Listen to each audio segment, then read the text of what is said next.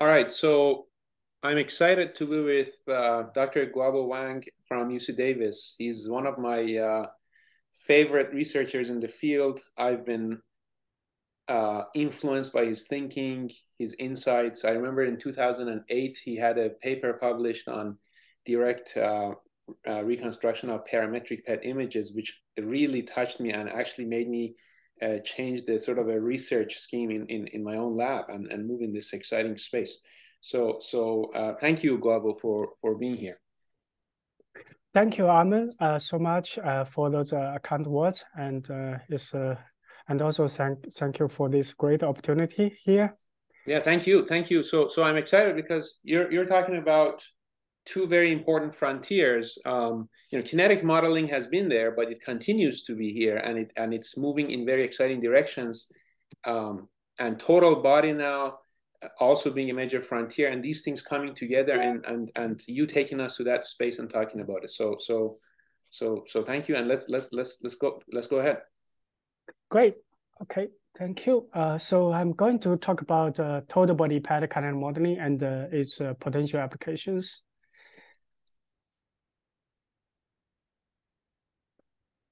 And so now we are quite familiar with total body PET, and because it brings a very high photon detection sensitivity and also enables simultaneous dynamic imaging of the entire body.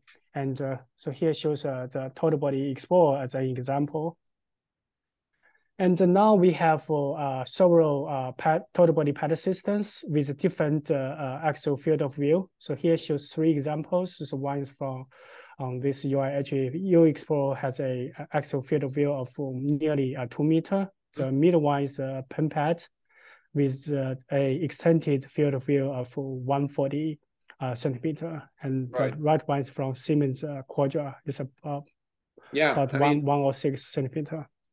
I think this is great. I guess some call these long axial field of view PET scanners also, because strictly speaking, some of them may not be total body, but I think you're calling any of them total body, I guess, as long as they're more than 1 meter or so, correct? Yes, that's correct. Yeah. Okay. And so what are some of the applications that we could be expecting from these scanners? Yes, I think that's a great question. So one big potential for total body PET is for this simultaneous dynamic imaging of the entire body. And here, this slide shows one example from Explorer. So now we are able to produce this very fine spatial temporal distribution of trace uptake in the entire body. So as you can see, we can see the clear time change of the trace uptake in the metastatic lesions. Right. Okay. So routinely we don't do this, right? Routinely in the clinic we do standard optic values, single time. Let's say we don't look at the evolution of the radiopharmaceuticals routinely, but of course with total body scanners and dynamic whole body protocols, we can sort of look at these. So why are these important? Why should we be looking at the dynamic PET and the time course of radiopharmaceuticals? Yeah, so with this ability, so we are able to capture the full time course and to in all these different organs and of course in different metastatic lesions. So to answer your question, so this slide is directed about tracer kinetic modeling to quantify some physiologically important parameters. For example, so here we have K1, K2, K3 parameters representing in different rate of transfer between different compartments. And with the voxel-wide implementation, we are able to produce parametric images of these different micro kinetic parameters. And of course, from these micro kinetic parameters, we are also able to calculate some macro kinetic parameters like the net influx rate, the Ki, for FDG. Which is a combination of these micro parameters.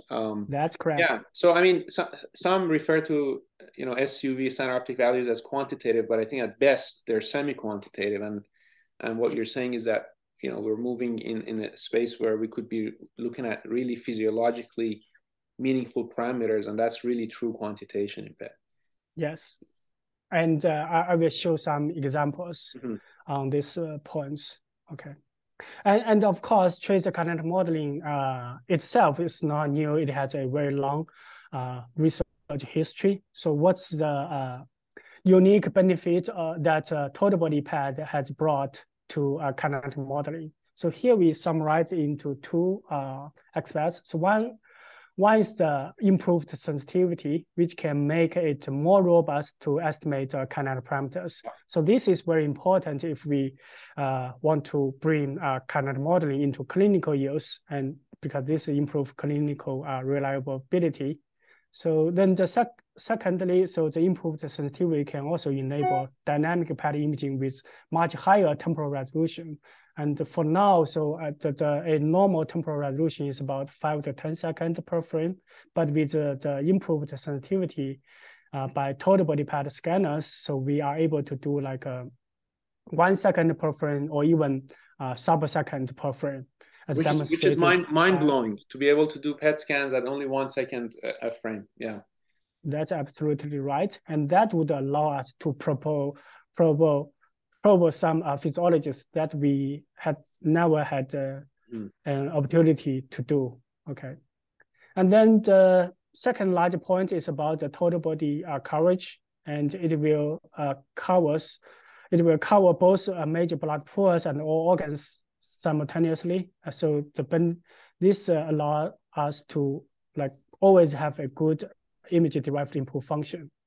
Yeah, I mean, I remember, the struggle that we've had many times, like let's say in brain imaging, right, and in other applications. How do you? Of course, people have come up with, tissue reference models and etc. But to actually find a blood pool, the carotid arteries, there's lots of partial volume effects happening, right? So, but to actually have, for example, the heart in the field of view all the time, that could be very valuable. Yes, yes. And the total body coverage also allows full component modeling for all organs, and of course for those metastatic lesions. So one benefit of this is for total body quantification of those microkinetic parameters, for which I will also show some examples. And along with this benefit, and you also mentioned the usefulness of image-derived input function for brain imaging.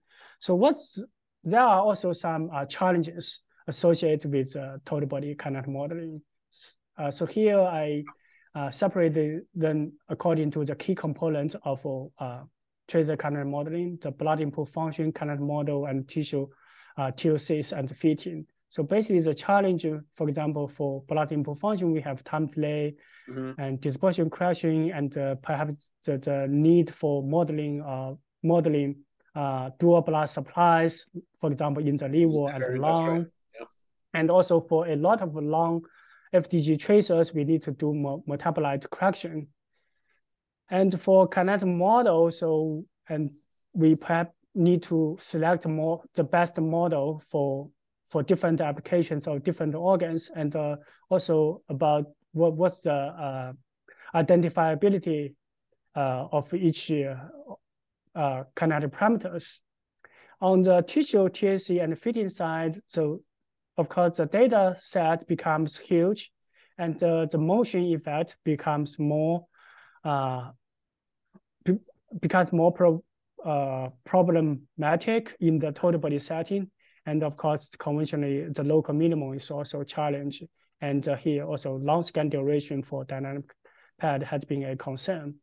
So I remember, Guobao, I remember, years ago, I used to work with a kinetic modeling person, and he would tell me, don't call me a kinetic modeler. I said, why not? He said, because, the PET data are so noisy that we can't really do fancy stuff. We just take, a few models, simple models, and our hands are tied. But I think with what you're talking about, with these new exciting increases in sensitivity and the quality of the image we're getting, we can actually do more advanced kinetic modeling. Yes, that's correct. So these are all challenges, but they are all opportunities for technical development. Yeah. So here I'm just going to show two examples Yeah. on time delay correction and the model selection.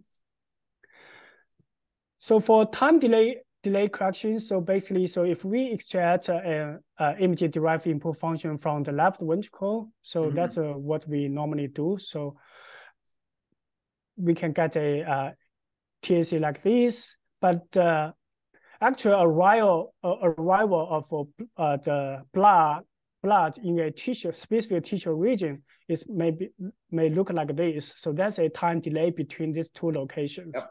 And so we need to account for this effect if we want to do an accurate quantification of those kinetic parameters. I'm not going into the details of the time delay correction, but try to show the impact of time delay correction on the Ki image and other microparametric images. One could imagine that if you're adding one extra unknown in your fits, that might result in your images becoming perhaps a bit noisier because you have more parameters, right? Now that would be something I would imagine might be happening. Though I guess I don't see it happening here, but maybe you can comment about that. Yeah, that's a great question. Every time when we add one more unknown parameters, so uncertainty is likely increased. But just in this case, because as shown on this slide, the left figure shows the estimated time delay map from a real patient scan. As you can see, the time delay value is quite large in some regions. It's up to 30 to 50 seconds. So with that large time delay, the associated bias to those kinetic parameters may weigh the benefits of doing time delay correction as compared to the potential increased uncertainty. That increase in contrast is quite impressive. Yeah, so this slide, the middle figure shows the Ki without time delay correction, and then the right image shows the Ki image with time delay correction, as you can see from the images. So the lesion contrast is increased a lot, not just for this liver lesion, but also for these two lesions, as you can see from the images. Okay.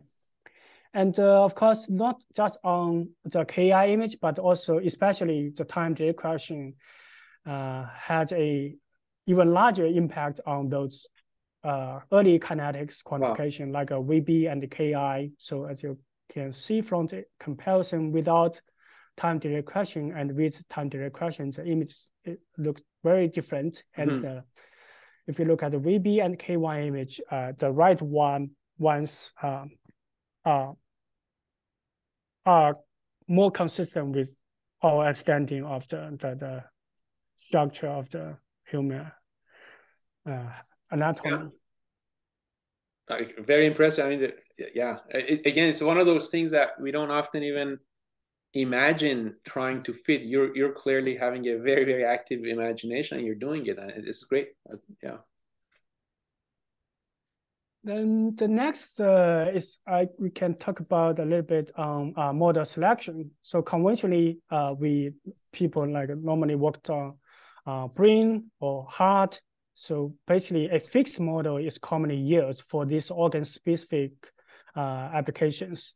But in the context of total body parametric imaging, we have many different organs, and each organ may follow a different compartment model. And giving you one example to demonstrate this. So the left image shows a model selection map, works-wise, performed for a patient scan. So, and here we have 3 candidate model, and the A is the commonly used two tissue, the E reversible 2 tissue model, and then the B is 1T model, which does not include the K3 parameter.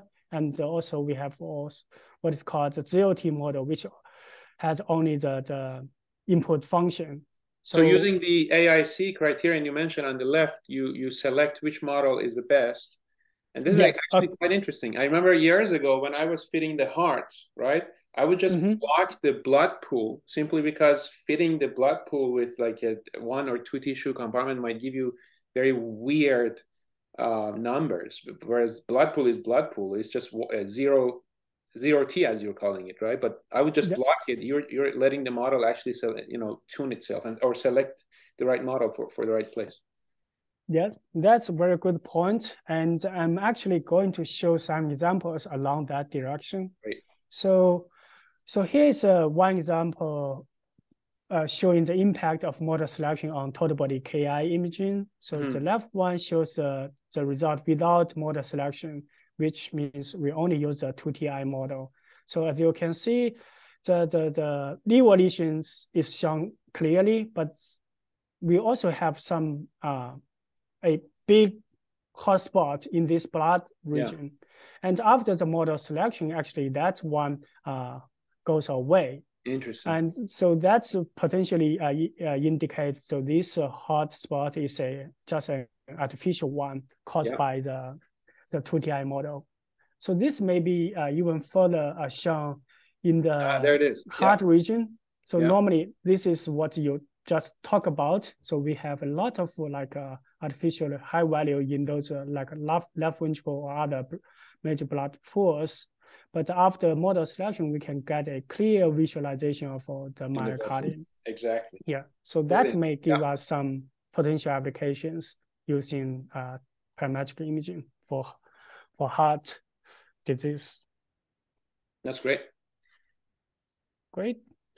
So of course there's still other challenges. So, but despite those still existing challenges, we are able to generate very nice parametric images for different kinetic parameters. Like here we have net influx rate Ki, FDG delivery rate K1, fractional blood volume VB, and also volume of distribution V0. And as compared to this clinical standard SUV image, you can see they look very quite different.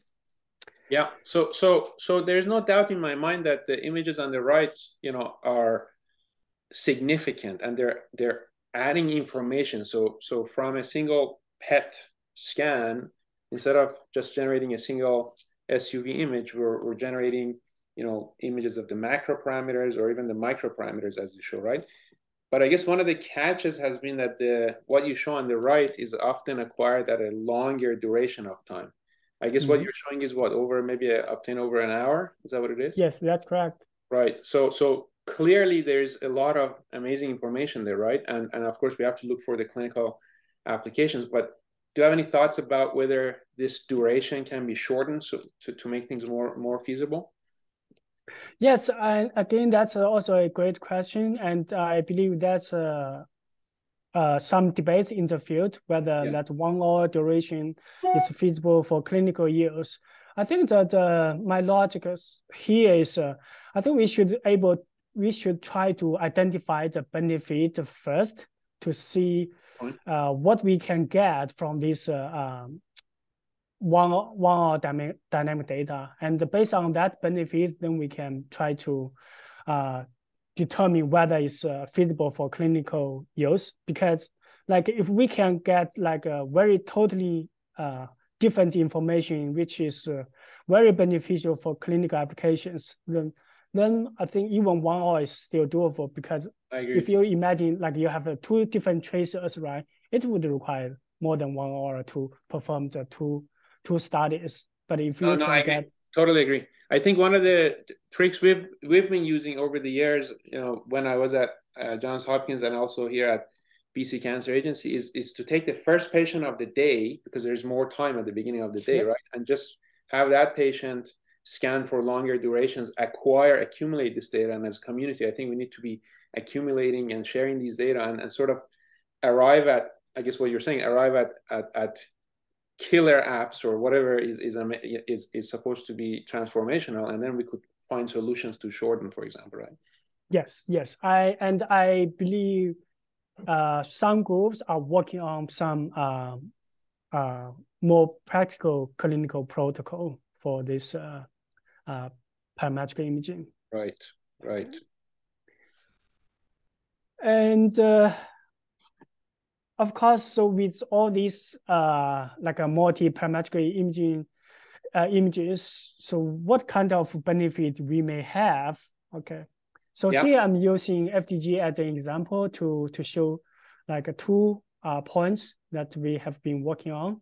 So the first one is about comparison between KI versus SUV. The second one is what had been mentioned, the microkinetic parameters, for example, K1. Let's see what you got. Yeah. So this slide shows FDG KI can be a more sensitive biomarker than SUV in COVID imaging. So we did a pilot study which include about 13 COVID patients within 2 months of onset of COVID. And so this one shows a KI parametric image of the total body of a COVID patient. And then this figure shows a box plot of a long SUV to differentiate the healthy subject group and the COVID-19 group. As you can see, so SUV was not able to differentiate the two groups. So in comparison, so if we quantify the KI in the lungs, then we get this box plot on the right. Now you can see, so the lung KI can differentiate the two groups with a statistical significance. I guess so strictly speaking, we don't need a total body scanner for this, right? We could do dynamic whole body, even with a more conventional scanner, to try this. So people can try this even with that, right? Yes, absolutely. But just like in this case, with the total body scanning, so we are able to identify a change in the lung, right? But so you need to make a hypothesis before that, if you only have a conventional scanner. Right. You're saying with a total body scanner, we could be looking at different things and even forming new hypotheses. Yes, as opposed that's to correct. Have to a priori tune into a particular region and asking very specific questions, right? Yeah. Then in this case, with total body PET scanner, so we are able to look at the brain, lung, liver, bone marrow, spleen, all this stuff together before we can form a solid hypothesis to test. It's like a discovery ground for many interesting questions. Yeah, that's the potential of total body PET for studying systemic disease. Yeah.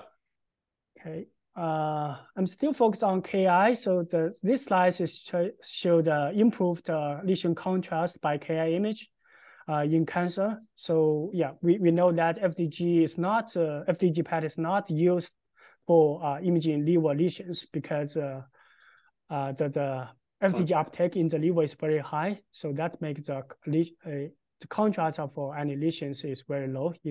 For example, in this case, as you can see from the image.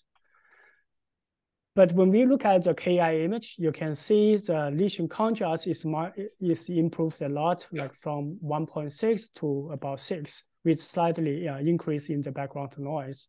Okay, so this also that's great. Very consistent with all those reported increased lesion contrast by whole body parametric imaging. So next slide is more focused on the micro parametric quantification. For example, so here I'm showing one example from K1 imaging of the COVID versus healthy subject, as you can see from the left side. So these two patients look very different according to the K1 values in the bone marrow, the spine bone marrow. So this definitely require a total body scanner to image the whole spine bone marrow. And in this case, the FDG-K1 was able to differentiate the two groups, health subject versus COVID, with a statistical significance. And of course, you may also want the performance of a KI or SUV. And so this figure shows, KI was not able to differentiate the two groups, neither that SUV. So this basically a indication that the potential application of those micro parametric quantification. Because, for example, here K1, Ki is basically a represent the overall glucose utilization. Yep. And it's a combination of those micro kinetic parameters like K1, K2, K3. And with this micro parametric quantification, we are able to target specific molecular process like a glucose transport here as represented by FDG-K1. So that may provide us with a new opportunity to differentiate disease versus health. I mean, again, in the past, one reason people have hesitated to do that is simply because the images would become noisier when you had too many parameters that you have to fit. Whereas in Ki, it's a bunch of parameters lumped into one, so fitting it might be a little bit more robust. But I guess with total body, we're really sort of revisiting all these, right? And yes. I agree with you. And total body PET provides us a new opportunity to revisit all these kinetic modeling stuff. Okay. Of course, the FDG PET is mainly used for oncology applications, and actually FDG-K1 may have a potential to better detect brain tumors. So in addition, those liver lesion imaging, so FDG PET is also not used for imaging brain tumors. This is because the FDG uptake in normal brain is very high, as you can see from this SUV image. And there's actually a lesion there, but the contrast between this lesion to the brain is very low. And even on the Ki image, the contrast is improved, but still hard to be differentiated from the normal brain values. But if we look at the K1 image, the image appearance is totally different. This is because K1 of those normal brain regions is very low, but meanwhile K1 of tumors or lesions can be very high. And that forms a new contrast for detecting these lesions. And this actually confirmed on the CT image. Wow, that is quite impressive. So why is the K1 quite higher in these tumors? So you're looking at, I guess it's a combination of blood flow and glucose transporter expression. And glucose transport expressions is reported to be high in tumors as compared to normal tissues. So both of those, of course, contribute to K1, the blood flow and the glucose transport. So very impressive. Yeah. I think these slides, I would just show one example that combines the potential benefit of Ki and K1. And we know that for those cancer patients, at least 30 to 40% of those patients do not show the myocardium clearly. On the SUV image, as shown by these two examples, you cannot see the myocardium clearly. So the uptake, the myocardial uptake, the contrast is just very low in these subset of patients. That's why you can't really distinguish, right? Between yes. That's blood flow. Yeah. So that's basically because the oncological FDG PET protocol, which is quite different from those from what is used for cardiac FDG imaging, which promotes muscle uptake. In this case, because of fasting, the muscle uptake is suppressed. Is lower. Interesting. Yeah. But actually, when we look at the Ki image, which reflects the glucose metabolism, we are able to get a quite good visualization of the myocardium. And now you can see different patterns in these two patients. And just do not forget, we also have the K1 image, which represents the perfusion and the transport. And clearly, the myocardium is also visualized. And the K1 image shows a different pattern as compared to the Ki image. So this potentially may provide a evaluating of, for example, myocardial viability in these cancer patients. and may have a potential application in cardiotoxicity evaluation. Exactly. You're bringing out different phenomena, perfusion, metabolism, whereas, you know, conventionally we would have had to do multiple different tracers, right? You know, let's say do an FDG or a you know, rubidium to separate these out, right? But here, from a single radiopharmaceutical just acquired in a unique way, we can actually extract these phenomena. Yes. Mm-hmm. Okay, so this is my last slides. So yeah, list a few topics that I believe people in the field are working on. And for example, the first one is a topic that my group is working on, the high temporal resolution. As I mentioned, the total body PET with improved sensitivity can provide us a much higher temporal resolution. That actually open a window for testing some new kinetic model. And one of our interests is to extract quantitative blood flow and also those tracer-specific transporter parameters from these high temporal.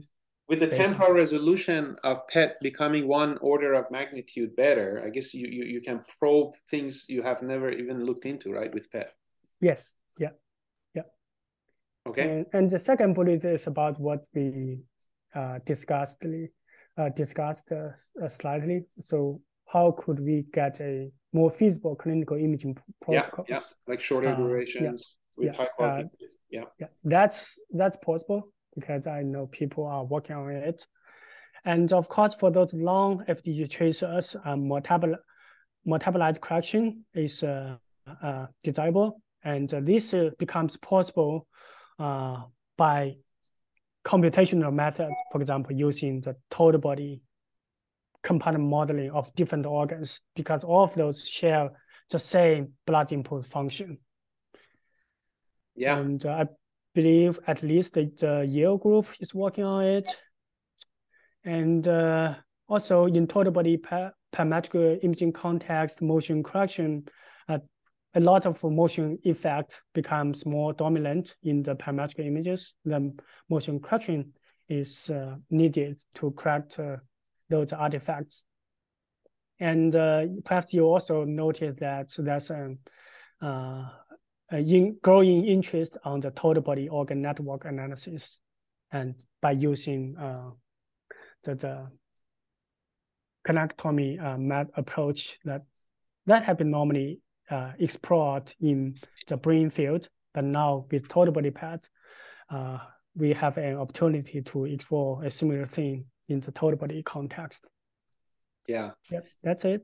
Yeah, but, I mean, very, very exciting. Thank you, Guobao. These are amazing. Thank you for taking us to this world and to your world, and generously sharing what you've been doing. And you know, I share the excitement, I'm sure, with many people to see the kind of new questions that are popping up that we can actually investigate now that we were not able to even investigate in the past, right? So thank you very much for being here, and have a wonderful day.